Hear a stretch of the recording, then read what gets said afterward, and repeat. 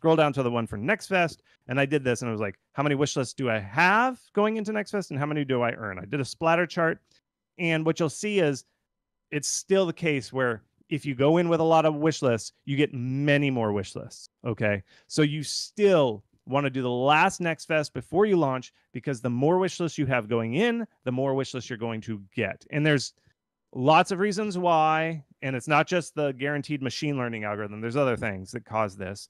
But my bare recommendation, and there's no algorithm reason for this. It's just looking at the trends, looking at the correlations. I know it's not causation, but I find that games that go in with 2,000 wish lists or more tend to do better on Next Fest. Okay. Again, I don't, anytime I say a number, people overinterpret it. I'm just saying that it's like, in general, games with 2,000 or more wish lists tend to do better. They just have more opportunity to kind of move up the charts, I guess.